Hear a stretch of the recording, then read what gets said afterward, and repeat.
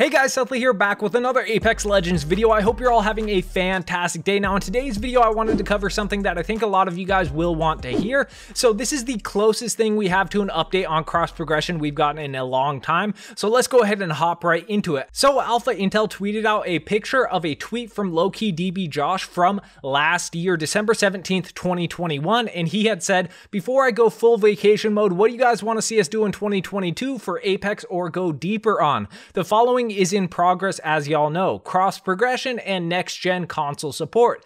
And obviously it has been exactly a year since he tweeted that, and there still has not been cross progression added to Apex Legends or next gen console support. So Alpha Intel tweeted out a picture of that, and the senior producer at Respawn on Apex Legends, Josh Medina, the person who originally tweeted that out, replied to Alpha Intel saying, "This aged poorly, but thanks Alpha Intel for this because it allows my mute list to continue to grow. Update still in progress on those two features." So as you guys heard from Lowkey DB Josh, the senior producer, they are still currently working on those two features. They are in progress. Unfortunately, he didn't give any update as to when those features will be coming out, but I gotta assume that it has been over a year since he tweeted that out, so it must mean that we will be getting those features next year. Obviously, it could be any time next year, but hopefully it will be as soon as possible. I know it is a really big challenge for them to get this added into Apex Legends, but it's nice to hear they are still working on those two features. They have not abandoned cross progression or next gen console support.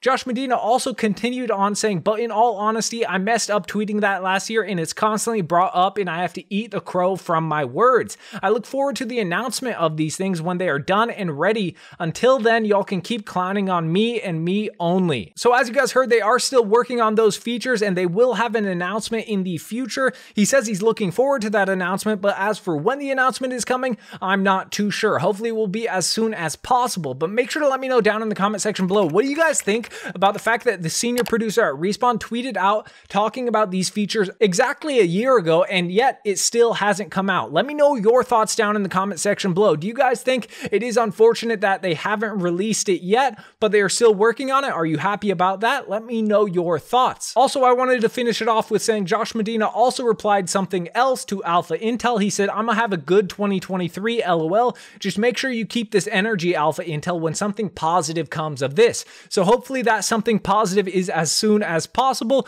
but we'll have to wait and see. I just wanted to keep you guys updated on all things cross progression since I know a lot of you guys care about that. But that's all I have for this video. If you guys did enjoy, make sure to hit that like button. It really does help me out a ton. And if you haven't already, make sure to hit that subscribe button and turn on the notification bell. It is the best way to support me. But it's been your boy Sethley, and I'm out.